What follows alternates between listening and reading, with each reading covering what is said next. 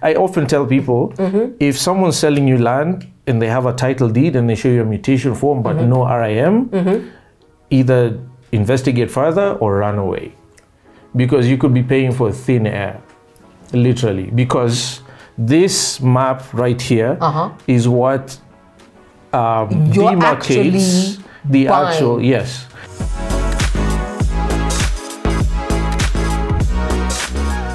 Hey, welcome back to my channel, and I hope you're still doing all the right things. Keeping your mask on, mine's here. Of course, social distance and cleaning your hands, even if they're peeling. Vaseline works. So I want to have a conversation that will make you actually lean in, and it's about land and the ongoing land conversion. I'm sure you've heard the term and you're like, what is that? What does it mean? And I only had one person I truly could trust to have this conversation with. Solomon Wangwe, you know him, Goshen. So, own land in Kenya. So why doesn't this say I own land in Kenya? Or do you own too much land? We're working on this. Yeah, I think you should say I own land in Kenya. Or want to own land in Kenya, follow me. Yeah, true. Yeah, we're working on those. Okay, so when it comes to owning land, as East Africans, and when I say East Africa, all the way to the Mogadishu coastline, and maybe to the Congo forest, nobody is as passionate, emotive, and gets a little spastic when it comes to land as we are. Okay, why is that? I think then this is my theory, because I do spend a little bit of time trying to understand the psychology around the Kenyan land appetite, or the East African appetite for land. I think it really goes back to our colonial history, because you know, this is something I looked at in my own family, and I used to wonder why my mom specifically would buy plots of land here, there, everywhere. And then I realized that they grew up in lands that were not ancestral, because their communities were displaced by the colonial masters. And in Kenya specifically, the Kikuyu, who were displaced from what was called the White Highlands, the most productive zones of Kenya.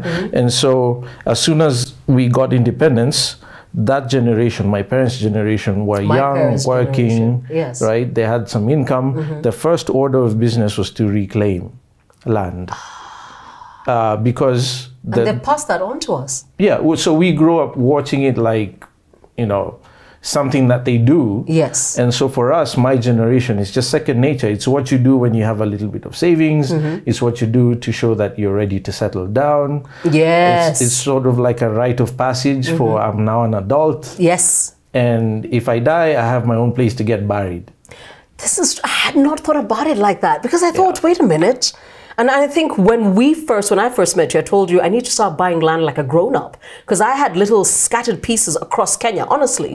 From Isinya to Rongai to Kitengela to, and then I bought Mbuko. And the people who came to see Mbuko, I told you I bought Mbuko unsighted. He met my mother, actually before you met me. Yes, yeah. Yeah, you met my mother before you met me. And she was the person to say yes or no. Thankfully, she said yes. Thankfully, she said yes, because if she had said no, you know, I wasn't buying. Because I believe she knows. Yeah, she definitely knew what to ask, what to look out for. And she, you know, knowing her now, I often tell people who think that that you're difficult to deal with, because you're too blunt and you speak your mind. And I tell them, wait till you meet Caroline's mom. Yes. So it was a half terrifying experience, but thankfully we passed the test, and she loved the place, and 15 acres later. Yeah. Yes. Or incidentally, Mbuko is still available, but only just. Yeah. Only just. Only 10 blocks of 10 acres each. Yes. Available. You can be my neighbor, if that matters.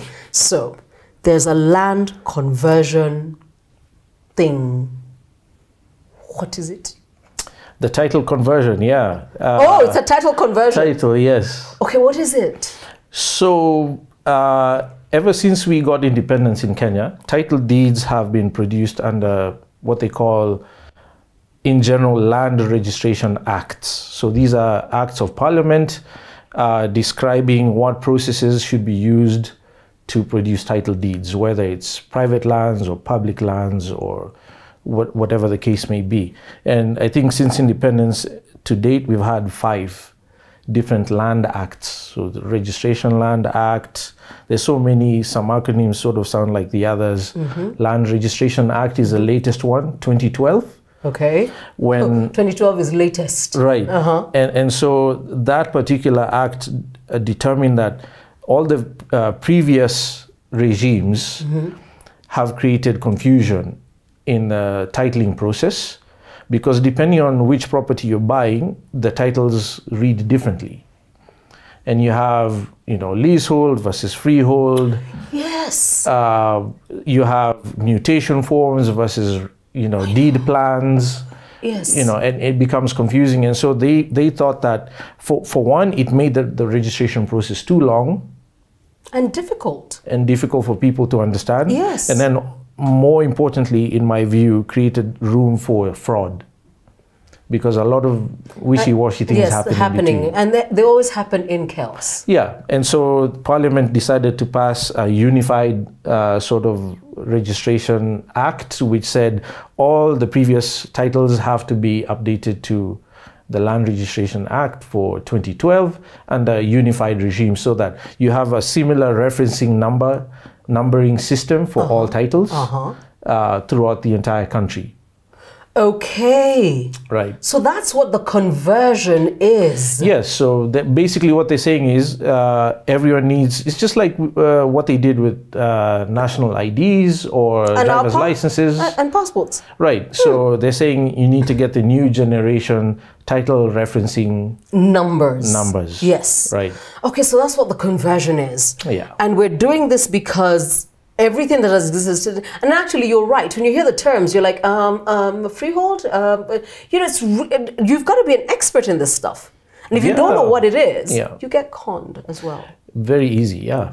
It's a problem, and the details are critical. As they say, the devil is in the details. And if you don't know what the distinctions are, it's very easy to be taken for a ride. True. And so the primary objective is to bring everything under a unified sort of system, which hastens registration processes. So I think they're saying that they've reduced the time from 72 days to 12 days to register titles. Really? Yeah, and then that allows digitization, which will then shrink the process. Their goal is to limit it to 12 hours.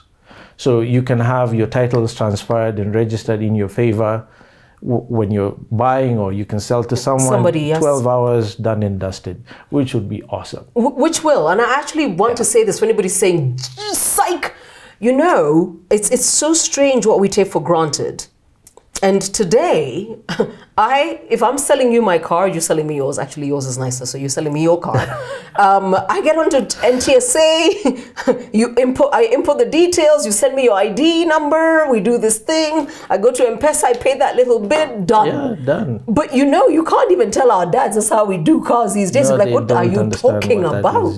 It is digitized. I need hard copy papers, and affidavits, and a few trips, either to Times Towers, and then you go to National Bank, you pay something, and you come back with that deposit slip. That doesn't happen anymore. It's horrible, yeah. Yes, but literally we're saying where we took that process, where we took the ID process, you meet people who are 20 years old, and they're like, yeah, I went to do my Senate, and then I took a picture, then I didn't like the picture, and then they took another one. You're like, have you seen our IDs? We lived with a picture that was taken. Yeah. Yes, and then we hoped and prayed that our mother knew somebody at the chief's camp. To help These people out, get an SMS telling them to come and pick it up. Yeah.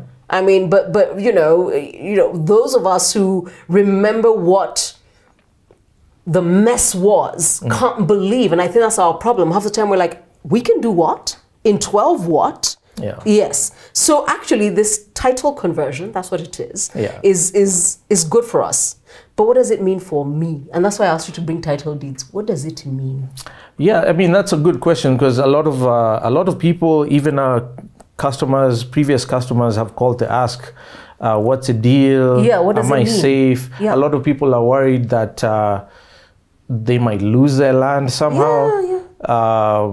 There's just a lot of misinformation or lack of understanding about it. Of course, so that's why we're here. Yeah, so for people who own land, what it means is at some point between now and December of next year, 2022, the Cabinet Secretary for Lands will issue gazette notices and newspaper ads declaring that a particular region, because we have several registries throughout the country, most of them still operate under the old district system. Yes. And this is one of the points for this exercise, is to devolve land registries down to the county level by regions.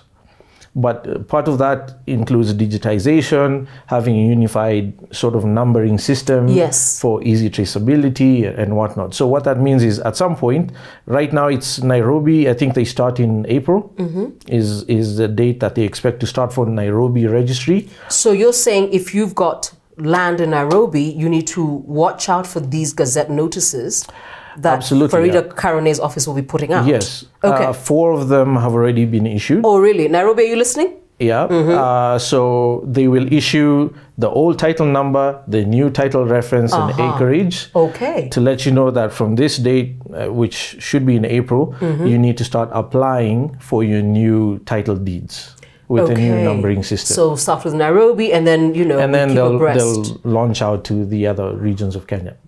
Okay, so it's actually phased. Yes, it's a very heavy, time-consuming process. Digitization, you have to scan documents, you have to reconcile several sort of reference maps, and that's a critical part of this exercise that a lot of people haven't understood yet. The cadastral maps, which they speak about in the notices, is you have to make sure... I'm not going to pretend that I knew what he said if you are. It's a survey term. See? Yeah, it's just the big maps. In our business, we call them registry index maps. Now that term. The RIMs, right? Yes. So right now, depending on what type of title deed you're dealing with, for example, these were registered in 2020.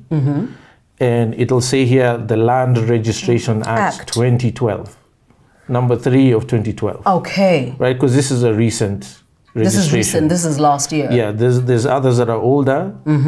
Some, and usually they'll say repealed, which means this needs to be converted to the new titling. Even if you got it just last year? Yeah, because the act was repealed in 2012. In 2012. But the actual infrastructure to produce a new numbering system has taken this long. Wow. So even though they're still producing them as legal title, they do make a note that it's a repealed act. It's a repealed act. Yeah. For this chapter 300. For chapter 300. Yeah. So do you all want to take a break and get a glass of water and come back? And when I saw this, I said, I need some, and I would also like to ask, Madam Karone, are you available? You know me, I'm easy. I want to learn. I don't want to yell at you. Some people just don't let the conversation happen because they're okay. But this is Kajiado. Yeah, so this is Imbuko in Kajiado. Yes, of course, yes. And each page is significant. It'll have very specific details and they mean something. They're not random. All right. So, if you flip to page 2, it'll reference, this is a subdivision of plot number, blah, blah, blah. Yes. And in some cases, it'll even give you the registry index map sheet number. Yes. Right? So for these types of title deeds, what you generally have, if it's a subdivision of a bigger piece, you have a mutation form. Yes. Right? Yes. And this is what your surveyors will draw up, submit to the district surveyor. It's approved. They issue land registry numbers, which then become your title deed numbers. Exactly.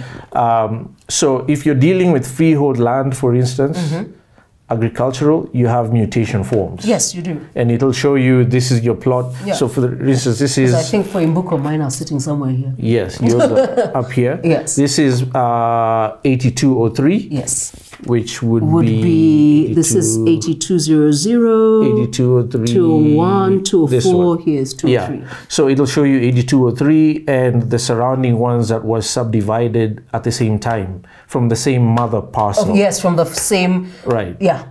The same original block of land. Yes. So it wouldn't tell you what's on the side, on top, and at the bottom. It wouldn't show you what's around it.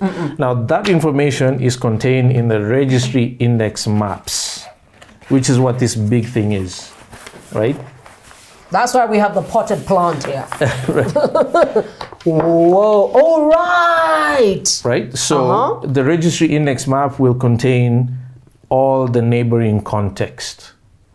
Now, the reason that's important is because the new title regime is doing away with mutation forms or deed plans.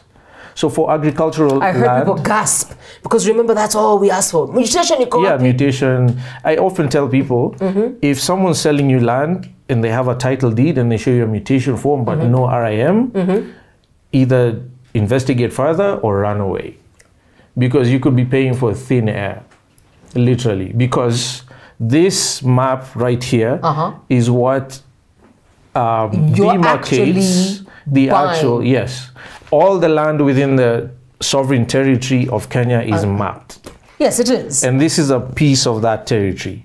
And this is what sits at the survey headquarters office, and offices. So if your property is not referenced here, it may very well not exist at all. Take a break and come back. Call all your friends, tell them, get in here. Solomon Wangwe has just burst this thing wide open. And apparently it was always information we should have known. But do you see what happened? I realized there's a conversation going on, but we need to understand why. And the why makes perfect sense. Absolutely. I need a minute. Thank you. Well, Bye, Mbuko. At least you know he knows what he's doing. Yes.